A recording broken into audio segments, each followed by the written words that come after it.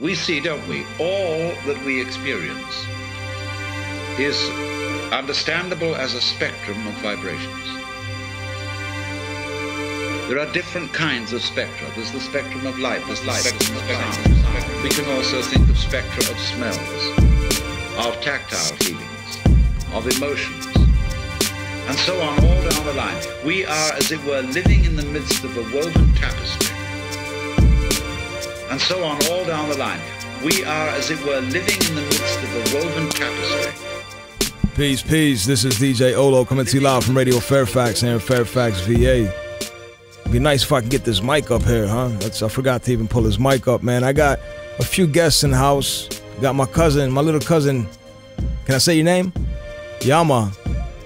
What's good, G? Just chilling, man. Just coming out here to support you. Thanks for coming through, man. See what you're up to these days. We got Miss CC Vibez next to you. What's going on, OHLOW? How Peace. you doing? What's going on, Miss CC? And we got Jahmal Bracy, man. I haven't seen you in a minute either, man. Yeah, man. Just been busy. It's been too long. Today we're talking about collaborative commerce. Anybody want to tell us what that means? Or what does it mean to you? Anybody want to spark it? It means that we got to work with our community. We have to work in our means to have our company, the company that you own, distribute to the public on more of their level other than a marketing-based level. Like, well, that's good. All right, cool. Yeah, all right. Yeah. So I'm going to start with an example, okay? This is one I brought up in the car when I was with my cousin. Okay. We all need homes, right? We need somewhere to stay, whether it's an apartment or a house or a townhouse or whatever. And somebody has to build that living space, right? So when it comes to home building, you need somebody to come you need someone to do the foundation. Let's start from the beginning. Someone to do foundation, that's concrete work. You need someone to come out and do the framing for your house, right? That's a lot of carpentry. Then you need, after framing, you need to do wiring, you gotta do insulation, you gotta do plumbing, you gotta do drywall once all that's done. You got so much stuff to do. You gotta put in windows, you know. So back in the day, the thought was, well, if your company can hire all these people, if you can hire a plumber, an electrician, a carpenter, a guy that does tiles, a guy that does windows, a guy that does doors, you know what I'm saying? If you have all these people, then your company is good because you don't have to go out to another source, right? You don't have to outsource. You have everybody. And your company, if somebody calls you and says, I want to build a house, you have everybody in place, right? But then the problem was that you're paying these people a salary and you're paying them even when they're not working. So if your company doesn't get any work, you're still paying your electrician to stay on staff, right? To just be a part of the staff. And so you're actually losing money. That's a liability because now you're losing money. There's no work for him and you're still paying him. So the new way of thinking, now with the internet, since everything's changing, the new way of thinking is, all right, so I have a company and all I do is plumbing. And all he does is electricity. He's an electrician. And all you do is interior design. And all he does is whatever, tiles, right? If we all work together, we're all making money and we're all working progressively because there's no downtime. So if you get a job, you're going to need me for something. If I get a job, I'm going to need him for something. If he needs a job, he needs him. So it's collaborative. And that's come about because of the internet, because it makes it so easy. So today I want to explore the topic. I want to talk a little bit about the music industry, the arts. I want to talk about living off grid. That's where it's going to. I think that collaborative commerce is going to that point, living off grid and being self-sufficient in small communities where, like you were saying before, you don't need a major enterprise. You know what I'm saying? So let me take a quick break and then we'll be right back. This is On Beat with OHLOW, talking about collaborative commerce. Peace. Keeping the First Amendment alive. Fairfax Cable and Internet Radio. WEDR. Peace, peace. This is djOHLOW coming to you live from Radio Fairfax here in Fairfax, VA. Today we're talking about collaborative commerce and I guess what it means to you. I guess it's different to everybody, you know what I'm saying? Let's just start out, like I was saying before, all right, so example was house building, right? So everyone got the idea. Everybody needs each other to make it happen. It's not so much that you need each other, it just makes it easier and it's financially it's more efficient for everybody because everybody's making money, and there shouldn't be any downtimes because we're all sharing jobs, right? And we don't have to pay somebody when there is no work, right? So you're saving money. Yeah, to go off your example, you know, that it costs money to keep someone on staff, but you know that's what starts this whole capitalist society way of thinking, where that big contractor has to like jock for jobs. He's trying to dominate the market, so he's constantly have jobs, and the smaller guy cannot get jobs because he's trying to keep all the jobs to keep his people employed. And then at the end of the day, he does make more money doing that because he puts, we call it a coefficient on top of everything else. He marks up everything else. So like if it was this guy who had his own, you know, electrician, he was his own electrician, you'll just have to pay straight him rather than paying him plus the markup by this big contractor. I mean, but see, all right, so I get what you're saying, but collaborative commerce says, all right, if you're the electrician, you got to give me a deal. So we have a contract. Exactly. So I was just about to ask about the contract. Now when we move to the survival mode, do you still think we'll have contracts with people? All right, so let's move into that part of it, okay? Yeah. So what I was going to get into is, all right, so collaborative commerce, where it's moving to is simply with solar powered panels and solar powered energy coming into play so easily today, and so it's so cheap. It's really cheap to do right now. With that coming into play, you can take yourself off the grid. You don't have to have Dominion power like we have here in Fairfax, or whatever power, Novak or whatever it is. You know what I'm saying? You can feed them. You can actually feed them. You can start to actually reverse your little meter, your electric meter. It'll go backwards because now if you can get enough energy and store it for yourself, the extra energy has to go somewhere, so it gets pushed back to the power company. And the theory is, all right, so they have to pay you because you're giving them power, but they're not going to. They're still going to charge you for being on the grid. No, it depends on where you're at. Well, okay, I'm talking about right here. I'm talking about in Fairfax, though. Let's just talk about here. Okay, I get it. Like, I'm if you're in the Old Town, Midwest, so it's a little bit different. You know, they'll pay you. In Old Town they do? There's two different ways how they do it. One, I think, is like a stipend. The other one is like they'll pay you up to a certain amount. Okay. And there's a certain rate that's associated with it. What I read is that they don't pay you. They just don't charge you for usage, but you still get charged for the service and the connection. So you're still paying. So in order to be completely off grid, you've got to close out your account. And so any extra energy, so that now goes to when you start to store extra energy. Now this is where collaborative commerce comes into play, because if I have extra energy and I don't have enough space to store it at home, I have to do something with this energy. So now what I could do is I can start a grid within my neighborhood, within my community, and I can start to power my neighbor's house and my other neighbor's garage and my other neighbor's garden or whatever, you know what I'm saying, his water pump. And that's where it becomes a collaborative thing. And what I can say is, all right, neighbor, I'll give you electricity, but you have to come wash my dishes and take care of my dogs and clean up their poop. You know what I'm saying? Would you contract them? Say again? Would you contract them? Yeah. You would contract them? them? Yeah, I mean, you still have to have a contract, because if anything ever goes down, if you're giving them electricity for the whole month and they don't come through on their end, there has to be a way to uphold it. And the only way you can uphold, we're still in America, you know what I'm saying? I mean, you can live off grid, but you're still in America. How do you take them off grid, though? Well, say again? How would you take them off grid? By supplying. Well, if I'm talking about off grid, off of the electrical grid, right? You're talking about going all the way. No. I'm talking about what you. I mean, when you put somebody on with your solar power, and you supply the electricity to them. If they default the contract, how you take them off? Yeah, solar. I mean, you have to. You just cut the wire. I mean, it's just a switch. I just go, and there's no more electricity going. Turn off valve. Yeah, exactly. I mean. I didn't know if there was like a different way, because it's solar power. Like, it's but see, but the thing is, and it's coming from you, so of course you would have to know how to put them on. So you would have to know how to take them off. Obviously, if I'm going to give them electricity, I have to run a wire to their house, right? So from the junction box from my house to their house, there's got to be a switch. There's got to be an emergency switch anyways. So I would just turn it off.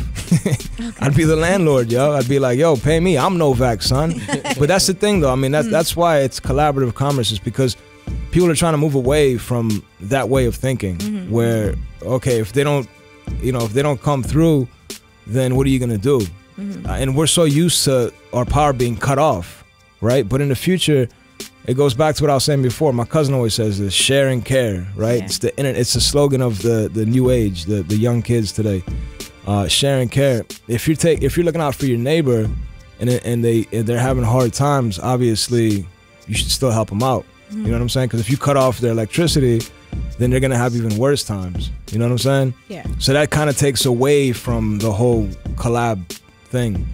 But I get what you're saying. Yeah, if they don't come through, then I mean, yeah, then you picked the wrong person to be a part of your community. You know what I'm saying? But again, living off grid, another part of that, and another part of collaborative commerce is gonna be community tools, right? So if I have a lawnmower, and you got a lawnmower, and we're all neighbors, and you got a lawnmower, and you got a lawnmower. We all spent $300 each. That's $1,200 for a lawnmower that we can all use together, right? So I can share my lawnmower, and I'll be like, well, all I need from you is your weed whacker, and from you I need your edger. You know what I'm saying? And from you, I need your garden hose, right? And then it just goes back and forth, and we just exchange. We all save money. We get more done. We probably do it all together, so it's gonna look nicer. And our kids learn from it because our kids aren't so standoffish. You know what I'm saying? Collaborative, man. It works. I mean, in my opinion, it works in all ways. Obviously, if you have a neighbor, like you were saying, I never thought about that. If you got a neighbor that you just don't F with, you know what I'm saying? It just doesn't work. I mean, I guess you just got to leave them out the circle, man. Well, it's building that community. It's part of building the community. You're gonna know who's next to you if you're building it, from scratch. Exactly. Yeah. I mean, you could try. You could be nice for a little bit and then see that. I tried. But that's part of today. Though. I mean, yeah. I was gonna say that's just how it is, man. That's human nature, man. You gotta have good and bad, I guess. Yeah, exactly. You gotta find the balance. Yeah, you gotta find the balance.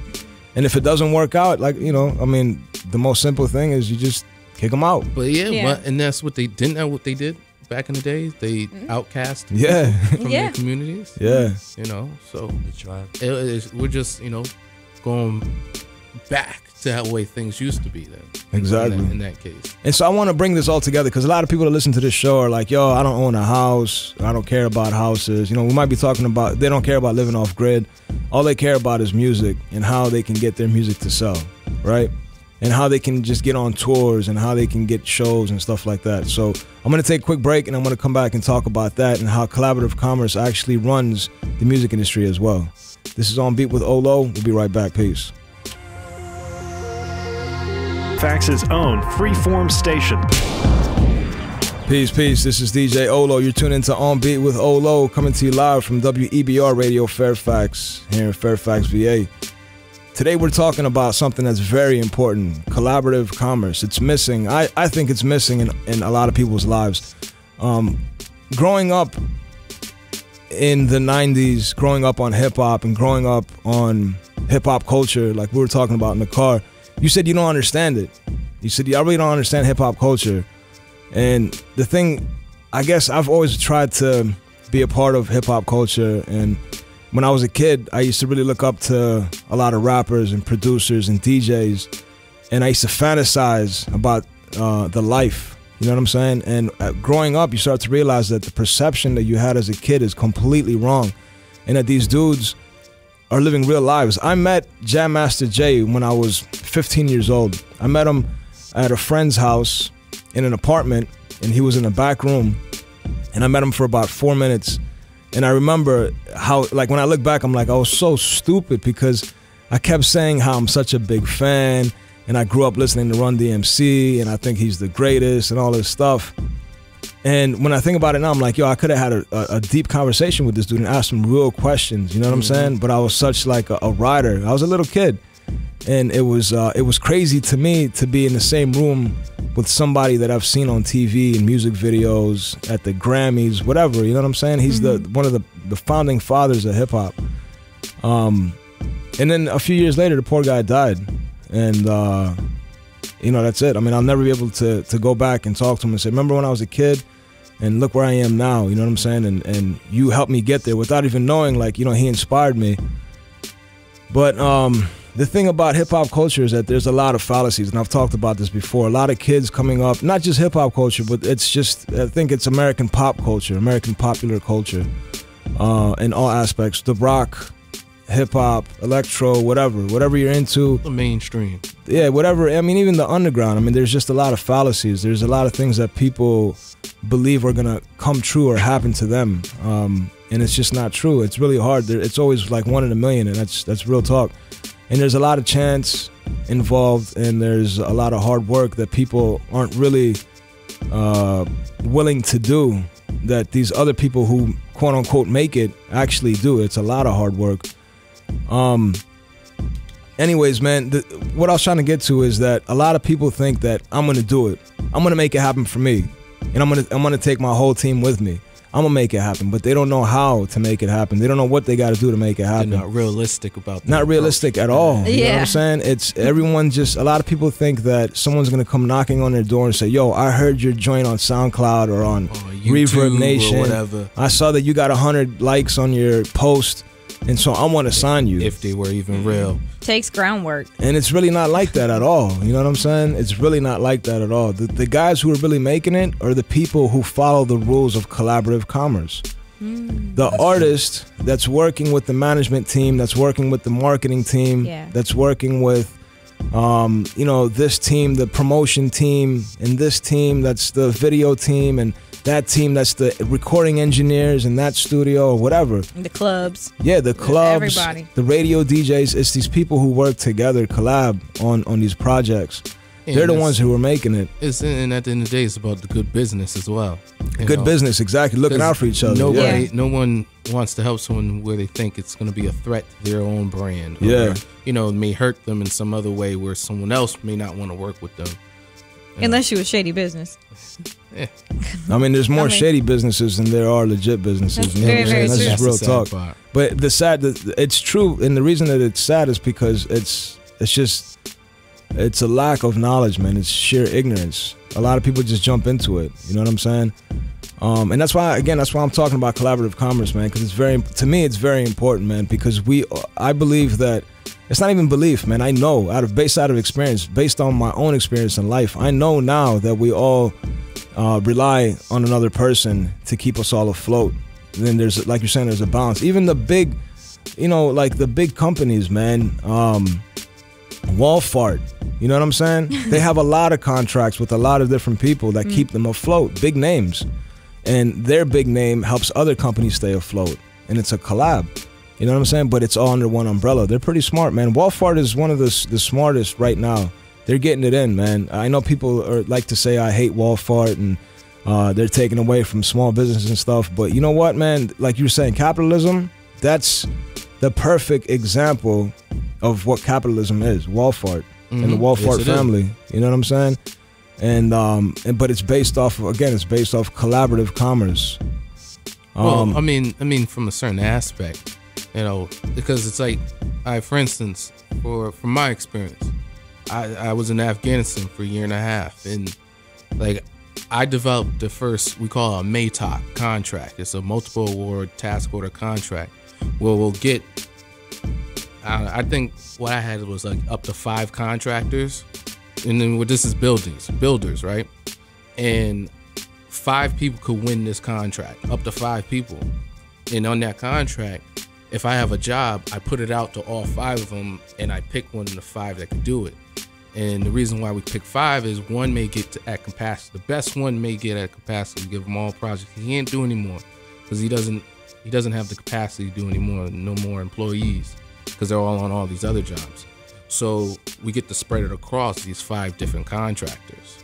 And that was like the first time we did it in Afghanistan with Afghan contractors. And so that helped build, you know, collective commerce around these Afghan contractors. So all 5 of them are going to get work. And one of them won't get overworked because once they get to their capacity, we're going to start boiling over to the other ones that may not have got as many contractors, you know, as many contracts. And then another example is with Afghans. They notice, okay, certain companies are getting most of the jobs. They have more capacity, this, that. They started making builders groups, whereas this contractor, this contractor, and this contractor came together as a partnership under one name. It's like a joint venture. A joint venture, and they started doing projects so they could do bigger projects rather than the little $100,000 project. Now they're able to do the $3 million projects and make more money. And they're spreading. Well, they're supposed to spread it across their collective joint venture, and that's one way of doing it as well. Some places, like you said, like Walmart or whatnot, they may not be doing it in that manner. It's not necessarily a joint venture. It's more so like that first example I said with capitalism, where it's competitive. They make people compete. Well, it's not even competitive. They are the brand, and everybody else has to get their mill from them. You know what I mean? Oh, I feel you. I know what you're saying. Yeah, I mean, now it is. Now, obviously. But what I meant I should have said this in the beginning. When they were coming up, the way they came to be. Well, where they came to be. Yeah, when they came to be, it was a collaborative. Because they worked, in the beginning, they worked with local farmers. They worked with local produce, whatever, you know, vegetables and stuff. They worked with everybody local, and then they blew up. And they still use local stuff. They still have organic. They still have local eggs and local milk and produce and stuff like that. So in a sense, it still is a collaborative thing. But yeah, I mean, now they're huge. Yeah, now exactly. They everybody. Went public now. Yeah, now everybody needs Walmart. They don't really need anybody. But you know, they have to still respect, because if another company does come through, and again, they're all like, they're usually smaller than they get big. But if another company comes through, it makes them look bad. Or makes them look like incompetent, like they made the big K look. You know what I'm saying? They'll take that business from them. And see, another thing about Walmart, real quick, I don't want to cut you off, but Walmart, they take a lot of big risks. Right now, I just found out that they're offering video game buybacks, right? And up until this point, the only person who ever did that was video game stores. But now you can go to Walmart, you can trade in your video game, and you can use it on anything. You can buy food with it. You can buy tires. You can buy whatever. You can buy a light bulb. You don't have to. They give you a gift card? They give you like a gift card, yeah. What? It used to be back in the day, you can only go to like an electronic. Got one sold. Yeah, a video game store, right? I got video. Do they buy it back at retail, full retail value? Or? They give you basically the same thing, maybe a few cents more than what the video game store would give you. But at the video game store, you can only use that credit for video games. But now, how's that really helping the economy now, if you think about that? It's not. I mean, they're taking over. Now you won't have those little independent, small game shops. I'm not saying it's the right thing to do. I get that, right? All I'm saying is that they're smart. Oh yeah. Because they're just shutting people down left and right. Yeah. You know, and doing something like that, that's risky. Doing something like that is very risky, because it may or may not work. But it doesn't matter, because it's gonna work for them. That's the thing. You're a multi-billion-dollar company. You're open 24 hours, and you make money. I go in there at 2:30 in the morning a.m. because that's when I like to shop, because there's no one else in there. Well, there is. There's still a line. There's still a line at 2. That's what I'm saying. At 2 o'clock in the morning. Yeah, I still have to wait in line. Yeah, so. And then think about the stoner gamer kid that's all hired up at 3 o'clock in the morning, and he gets the munchies, and he just beat the game, and he's done with it. The video game stores, I'm about to say their name, the video game stores aren't going to be open, right? So he goes right to Walmart. He could be in the Midwest, like we were saying before. He could be in West Bubble F, anywhere, America. Go to the local 24-hour Walmart, trade in his video game, get food, come home and pass out. And it's a wrap. And he'll be happy. And they make their money, and he's happy. And he's going to do it again and suggest it to his friends. And it's going to become like the local spot. And pretty soon, I was talking to him about this, they might start selling DJ equipment. You know what I'm saying? We might be able to buy these microphones and this mixer from Walmart pretty soon. But there's a lot of people that they prefer if you're talking about big business, they prefer the independent. Like in the Bay Area in California, they got, you know, they have, you can buy CDs and all that stuff from Walmart.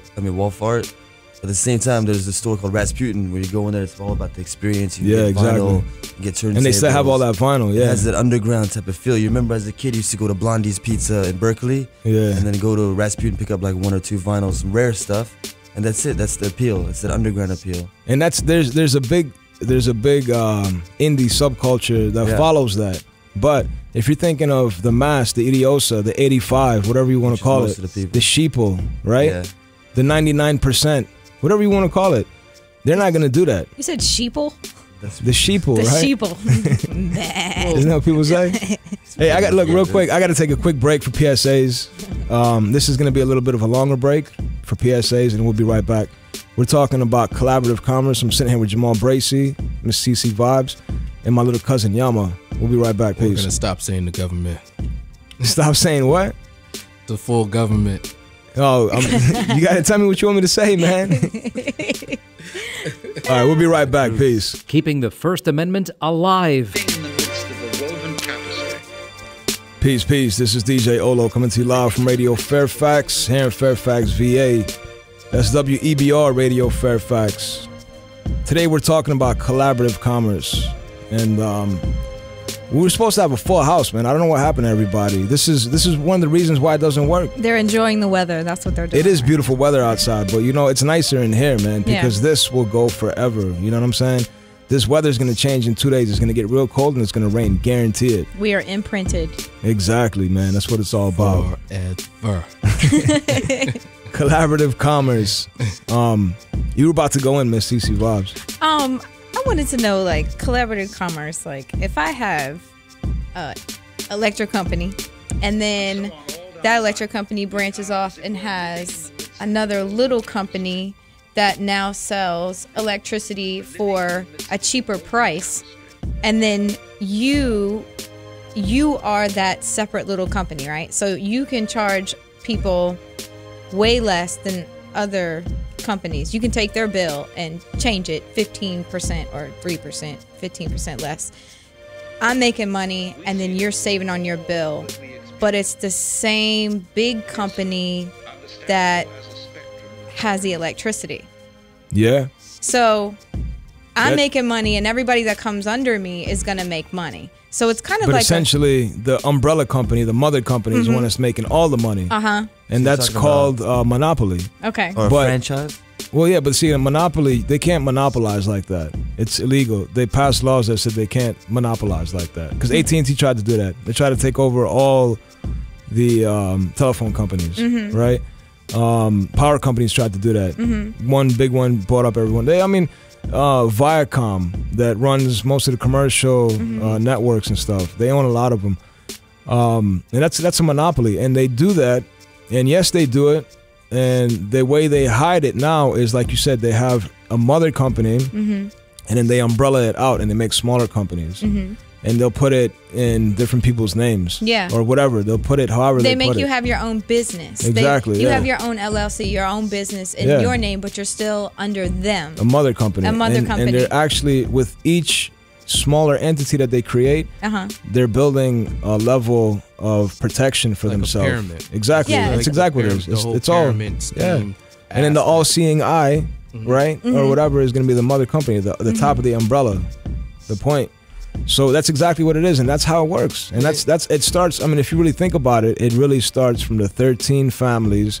It starts from the richest bankers in the world, and it trickles down, right? Do you think it's effective? Do you think it's? It do you doesn't think matter if it's something good? effective or not. Do you think it's something good that could be profitable for your community? If Are you asking me personally? If you want my personal opinion, no. Okay. I say no. This is all. I'm not gonna say it's wrong, but it's not good. Okay. Because this is the opposite of what we're really supposed to be here for. And that's my personal opinion. I don't care what other people have to I say. agree, because in that means. But hold on, let me finish though. someone Hold on. has- But the thing is, hold on. But look, the thing is, saying that this life that we live here, and the way it is right now, it's not for me to say I'm going to change it or anyone else is going to change it. So while we're here, I say get into it and do it as much as you can. Make as much money as you can. You know what I'm saying? That's my advice to myself. You know what I'm saying? Do whatever you can to make this life, this material life, worth it. Because when this material life is over, there's not going to be another.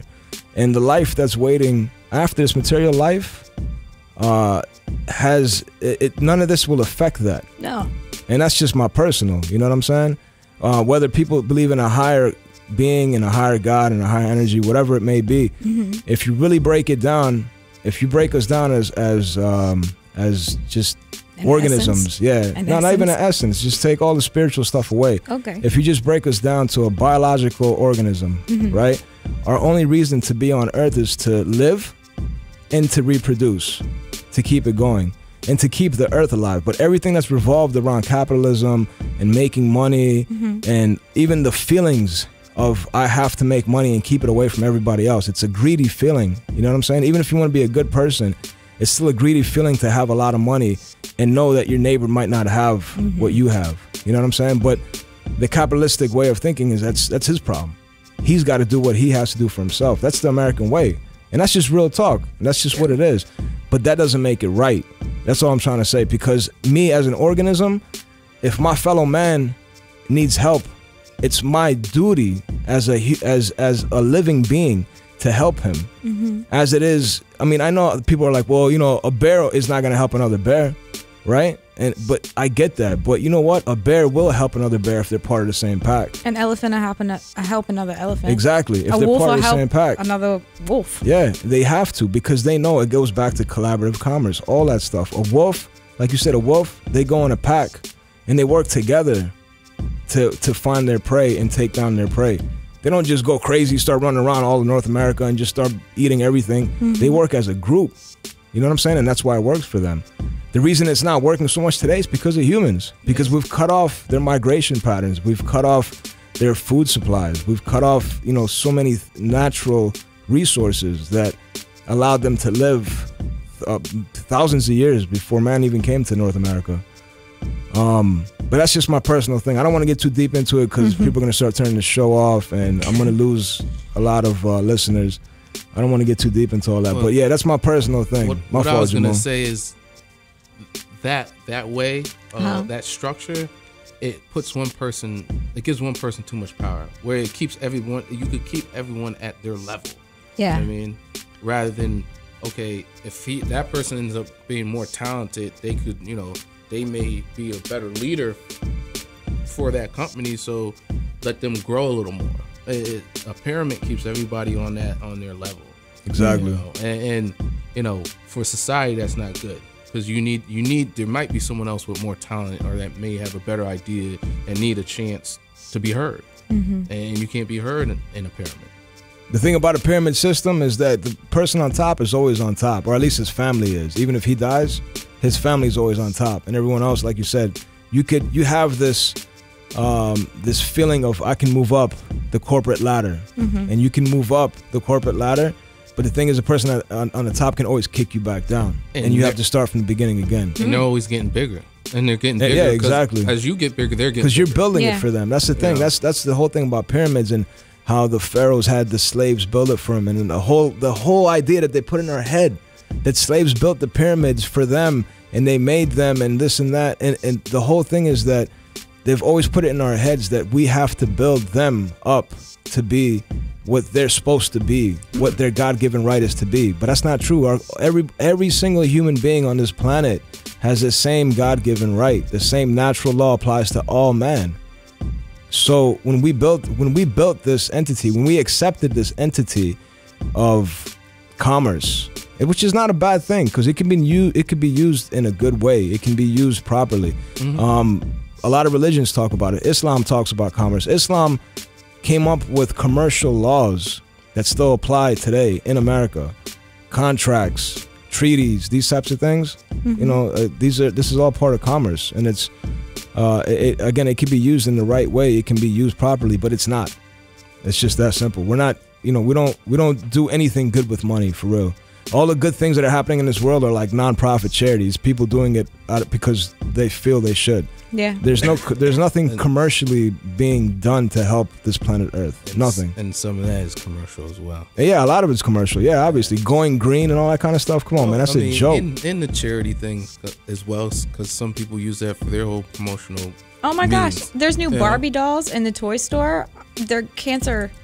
Nothing against anybody with cancer. I love everyone out there. They got that little pink ribbon. They got the ribbon and they're bald-headed little dolls. Like, I can understand to a certain point, but they're bald-headed Barbies. They're bald-headed Barbies, and they have little ribbons. That's a little scary. What the thing is, they're making it. They're making it making it norm. Like it's okay. like it's okay. Like it's the normal thing to have cancer. It's the normal thing to just be sick all the time. It's normal. Well, that's. I mean, it is normal. It's normal to a point, but you don't need to buy it. You shouldn't have to buy it. Like, I don't think that's a good product to. I think they're just trying to get the kids to get familiar with that and stuff like that. But I don't think that's the right way to do that. I mean, get familiar with it. You can get familiar with any disease. Yeah. Like, and put it on a doll, but you're gonna make money off of it. Weird, that's millions of dollars getting contributed to At this. least put it. All the profit that comes from $1 into all right, I'm $1. going to talk about that too. Let me take a quick break. I'm going to take a quick break. This is On Beat with OHLOW. We're talking about a lot of things. We're talking about bald-headed Barbies now. I never knew about that. I just saw it today. I was just like, wow. I can only imagine it, a man. head shape. Because it had it's crazy. I thought it had an MS ribbon, and it was another ribbon. We'll be right back. Peace. Keeping the First Amendment alive. We are WEBR, Fairfax County's cable access and internet radio station. Peace. This is djOHLOW coming to you live. You're tuned in to On Beat with OHLOW here in Fairfax, VA. We're talking about collaborative commerce. And we just went into the break talking about bald-headed Barbie. I just think it's ridiculous how people make so much money off of illnesses and make so much money off of just negative. Okay, look. I just think it's negative. I'm going to take it back to music real quick and hip-hop. Because you're talking about people making money off negative, people making money off illness, right? Yeah. And now one of the illnesses that some of us grew up with is the illness of being stuck in a hood. In what some people consider a ghetto, right? Mm-hmm. Or just the projects or whatever it may be. Now, when you're stuck in a situation that you can't get out of, it becomes an illness because some people will die to get out of there. They'll do anything to get out and create a quote-unquote better life for themselves. Mm-hmm. But there's others who become consumed in that life and they can't leave. They call it a trap. It's a trap. That's when they call it a trap. It's the trap, right? Because they're brainwashed. And part of the brainwash is in the music. Now, I grew up on a lot of positive, strong hip-hop. And not just hip-hop. I mean, there was a lot of music I grew up on that was strong and positive. And these were, big artists, man. Bob Marley is one of them. You know what I'm saying? One of the most influential artists in my life. Bob Marley. Shoot, of all time. In the world, exactly. That's what I'm saying. But he was never pushed to the masses because his message is so positive and uplifting, and it gave power to the people. And it seems to me that in history, people who place power back into the hands of the mass are the ones who are either assassinated or have their character assassinated, right? Their character mostly. I wonder what they say about Pharrell Williams now. Because if you think about his music now, it is very uplifting and it has good vibes to it. So, but a lot of people say that he's not. He's from the 757. He's from where I'm from. There is hood out there. Like it is. There a lot of people live in the trap mind frame. As soon as I could get out, at 18 years old, I left. I made that move because I was like, I am not living in the trap no more. I am living in Northern Virginia. It's not that far away, but that money is there, and I know I can make a better me there. There's better schools. There's better schools for my babies. There's better men with actual good jobs. Like there's that down there too, but it's hard to find. And when you live in that society 24/7 and it's constantly on you and you can't make any money to move out. I had my family, so I was able to move, thank God. But a lot of those people don't have that. All their family still lives there, so they have that trap mind frame. And I pray that people move forward. But the what I was trying to get into now, but I mean, so that trap mind, got me in my emotions. That was very deep, right? It was in my emotions. That was. I wanted you to get it all out, man. Academy Award Pharrell right Williams. No, but what I was trying to say is that trap mind. Yeah. That trap mind. Me and Jahmal talk about this all the time. It comes. A lot of it. The influences come from music, or pop culture, or movies. Or them promoting those the hood. things. They're promoting those things in the hood. That's what I'm saying. It's cool to be hood. And there's way cool. more there. Yeah. There's so much more there than just that. But that's just what they decide they want to push as to be the cool.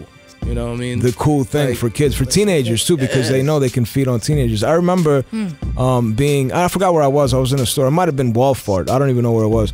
But I remember hearing two little kids who were probably like 11, 12, 13 years old. They were doing something. They were like, that's so ghetto. It's cool. That's exactly what they said. It's so ghetto. And then he paused and said, it's cool. You know what I'm saying? And I was thinking to myself, like, when I was a kid, when I thought of the ghetto, I thought of like Harlem. You know what I'm saying? I thought of parts of New York. I used to live in Queens for a little while, right? And it wasn't, I lived in Flushing, Queens, and it wasn't like the hood. Maybe it was. I just didn't know. I was a kid. But I remember seeing some hood things in New York. You know what I'm saying? I remember going to the South Bronx and it being like really rough. I remember going to East Harlem and it was really rough. And I've seen hoods like that. You know, I remember going to the West Coast. You know what I'm saying? To Oakland? To Oakland, yeah, and it being like real hood. Driving by Compton, you know what I'm saying? And being real hood. Like, I got that part of it. Nobody wants to live there. And that's what I'm saying is the people wanted to get out. But these little suburban kids that have nice houses and their parents have 2 cars and they got like, they got funds set up for themselves. They go to nice schools, all that stuff. They want to be.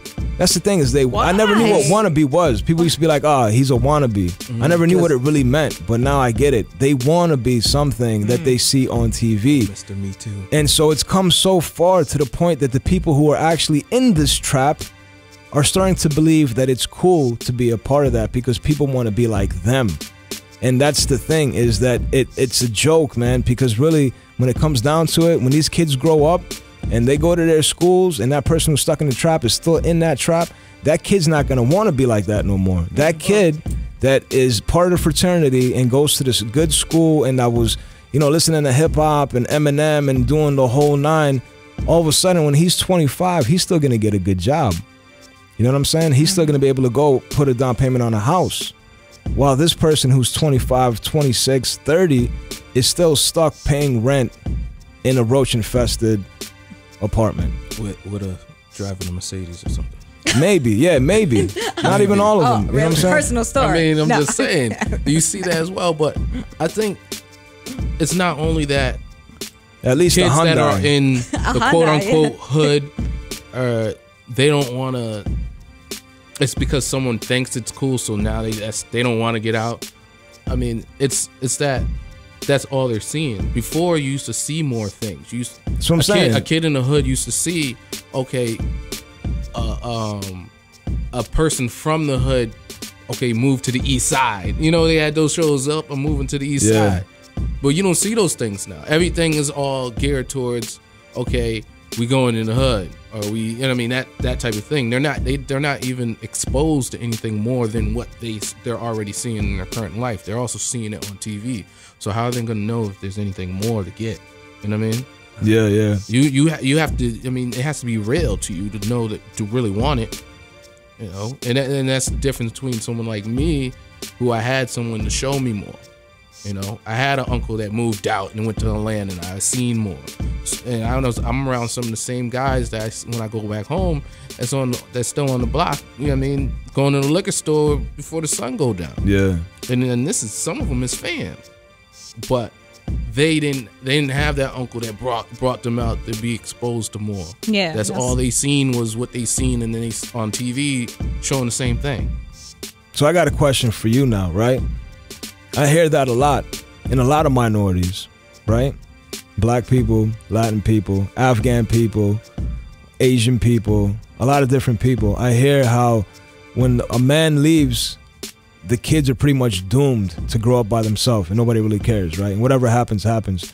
But you'll notice that in a lot of, no disrespect, but in a lot of American white communities, they say, oh, you know, Tommy, he's not doing good. Well, we got to go save him. We got to go help him out, whether it's through religious, church, or whatever, right? And I notice in a lot of other cultures, they don't really do that, especially in America. They don't do that. They don't help each other because they feel like they're part of this rat race and everyone's for themselves. And I notice in my family, a lot of times they're like, oh, you know, this guy's not doing too good. Your cousin's not doing too good right now. He's all messed up. Too bad for him. And I'm like, well, what can we do to help him out? Man, nothing. You just got to let him work it out. You know, you just got to deal with it. So is that part of the conditioning, the capitalistic conditioning? Is that something that's, is that a cultural thing? I believe so. I don't think it is. You think it is a cultural thing? No, not a cultural thing, but I believe it's part of the whole, that capitalism mind frame, that whole influence. Of everyone's out for themselves, survival of the fittest. Where, falling back to our topic, if it's collaborative, you want to pick that person up because actually all it does is help the group. Yeah. Because they actually might have a skill that you need that you don't even know they have until you actually reach out and you help them. And they be like, oh, well, I know how to do this and I can help you do this. And, oh, so we can help each other do this together. And then you've actually made a new friend. You made somebody that can I hear what actually you're help saying, you. but what I'm saying is that it just doesn't happen. I don't see it happening. Well, and that's part of the problem, too. Yeah. You know what I'm saying? And so we need to find a solution. I believe that we need a solution for that, because just like you said, these young men that are growing up without fathers or without any type of male figures or male guidance in their life, and I can speak on this because this happened to me, man. You know, my Uncle Donnie, man, shouts out to Don, man. He's like my dad. Yeah. You know, my Uncle Akbar, he's like my dad. Yeah. You know what I'm saying? My grandfather was like my dad because my dad chose not to be around. No disrespect to my dad. I mean, it is what it is. But yeah, I mean, he took that coward route. You know what I'm saying? And it messed me up growing up because I missed out on a lot of things. But I was lucky to have Uncle Donnie, which is an Italian man that married into our Afghan family. And he didn't have to do a damn thing to help me out. You know what I'm saying? Especially in the 80s, in the late 70s, early 80s. He didn't have to do a damn thing to help me out. But I can't, I thought about this other day. I was looking at my son and I was thinking about what it takes to be a father, because I'm like, man, I just don't have it in me yet. You know what I'm saying? I hope to be as good a dad as a lot of these men in this world. And I started thinking about my uncle, Don, who's not even my real father, never ever once said to me, you know, you're my nephew, you're not my son. You're not even, you know what I'm saying? He always said, you're my first son. And then his actual first biological son, he would always say is his second son. I'm talking about Kais. Yeah, you know what I'm saying? I know. So I never thought about it then, but thinking about it now as a grown man, that's a lot of power. There's a lot of power in those little words right there. You know what I'm saying? That he made me one of his. And now that I know the things that I know, that he's not our blood, and that he's, you know, he didn't have to do these things, man. That's empowerment right there. And there's not enough people doing that. So yeah, you're right. We're lucky, man. But there's a lot of men out there who aren't lucky.